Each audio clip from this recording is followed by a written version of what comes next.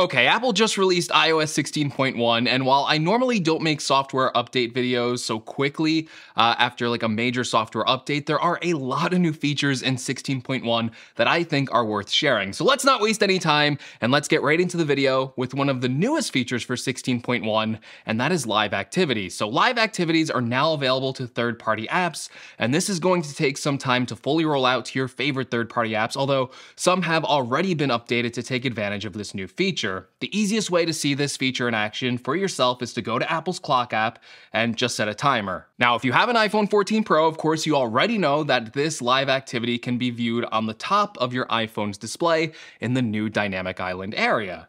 However, if you go to your lock screen, you'll also now be able to see the live activity there as well. Of course, this already worked for the Clock app in iOS 16, but I'm just saying if you don't have a third-party app, this is a great way to see it. So you can now see the timer counting down, and then you also get controls like play or pause for the lock screen, and then you can also cancel it right from the lock screen. Now, there are some third-party apps that actually are updated for 16.1 and already do take advantage of this live activities feature, although there aren't that many, but one of them that I did find is called Sports Alerts. However, because no games are on right now while I'm making this video, it just gives you the time of when the game starts, which is also kind of pretty handy. Now, live activities are still early, and while I think I'm going to have them enabled, you may want to pick and choose which apps have control over this live activity feature if you don't want constant updates on your lock screen. So if you don't want that, then you may want to disable live activities from being on your lock screen or in the dynamic island. Well, each app actually has a toggle for this now, so you can pick and choose which apps get access to this feature. To disable or enable an app for live activities, go to Settings, scroll down to the app that supports live activities, tap on that app, and now you will see a new toggle for live activities. Just toggle that off, and now these apps won't show up in your live activity feed.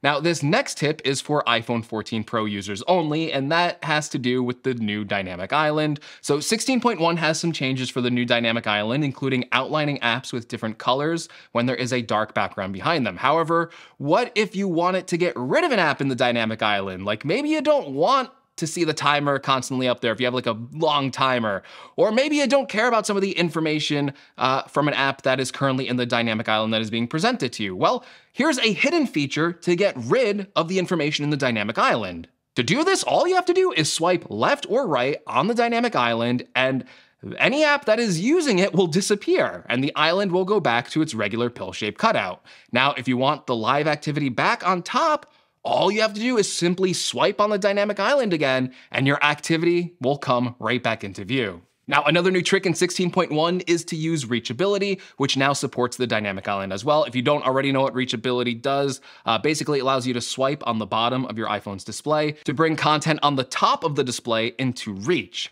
This is useful, especially on bigger phones like the iPhone 14 Pro Max, and especially when you're using the phone one-handed. So first of all, to enable Reachability, go to Settings, scroll down to Accessibility, then tap on Touch.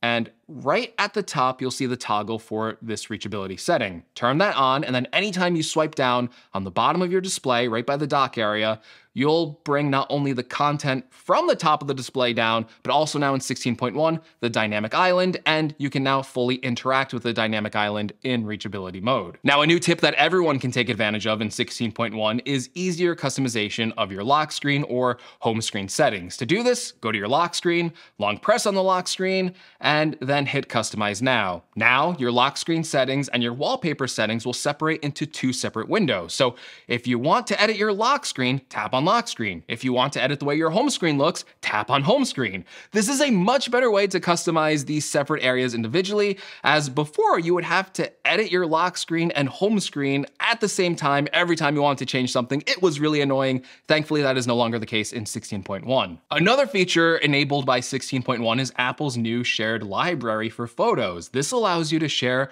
the photos you take automatically with a group of 5 people that you select. To enable this, just go to Settings, scroll down to Photos, and now you will see a new section in the photo settings for Shared Library. Click on the Shared Library, and then you'll have the ability to add who you want to add to this shared library from your contacts.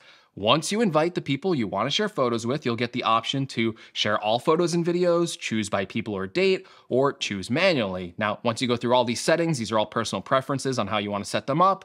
Well, then you go back to this settings area after that, and you can always go and add more participants, or, if you want to delete the shared library, maybe you didn't want to share these photos with these people anymore, you can do that too. I think by far my favorite way to use this feature, or at least the way I think I'll want to use this feature for the shared library, isn't to necessarily automatically share all my photos, but to do it manually. Now, there's so many times that you're with your family or a group of friends, and at the end of the night, they ask you for all the photos that you took at that event. Well, now, when you go to those events, you can just quickly toggle this in your camera app to save photos to that shared library. So to do this, just open up the camera, and now on the top left, you'll see a new icon with 2 people in it.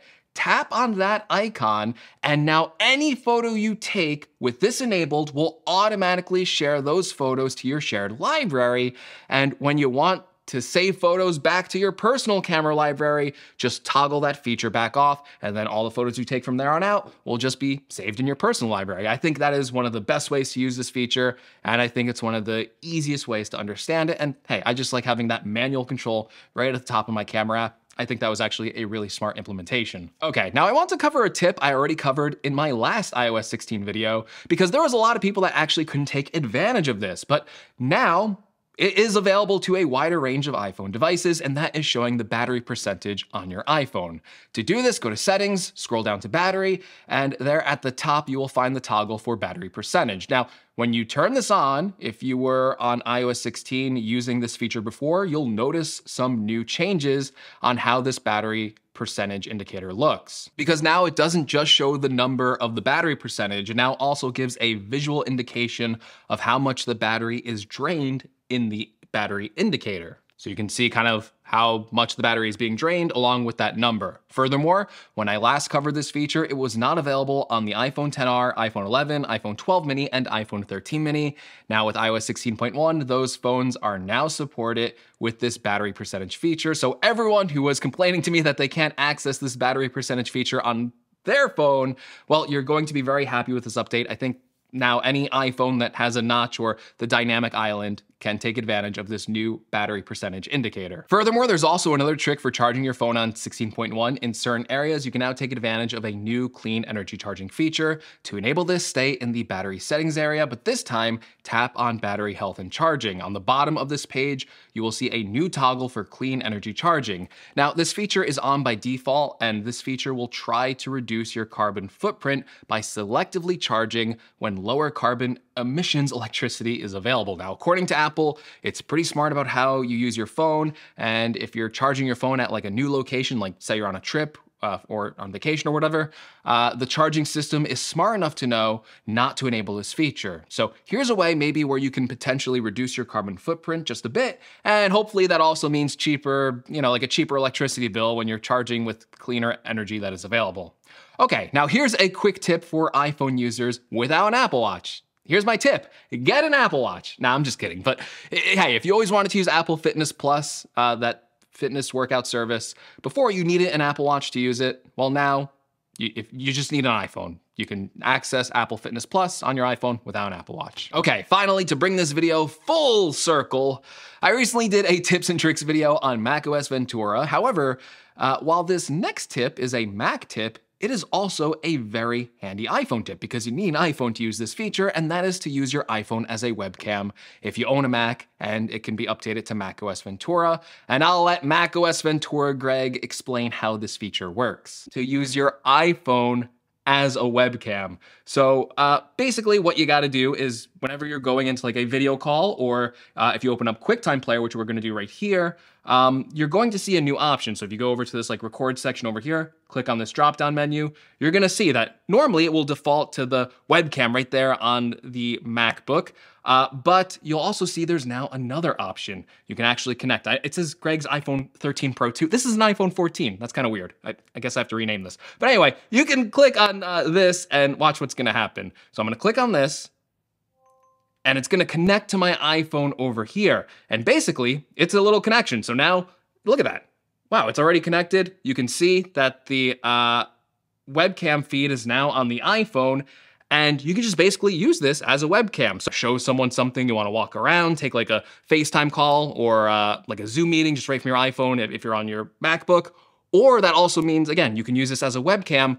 If you are going to use it as a webcam, you're gonna need something like this MagSafe Belkin adapter, which attaches right on your MacBook, or use something like a tripod with like an iPhone adapter. This is pretty cool though. This was like $30. It's a very cool accessory. Basically, it just magnetically connects to the back of your iPhone with MagSafe, and you basically just have this little lip right over here, and basically you just place it right down on top of your MacBook's like top lid on the display, and it actually stays up like this. So you can see it right over here. We got the iPhone set up. It is using the camera for the webcam. Great job, macOS Ventura Greg. You didn't look like you aged a day. You really nailed that presentation. You know what, let's all give macOS Ventura Greg a round of applause.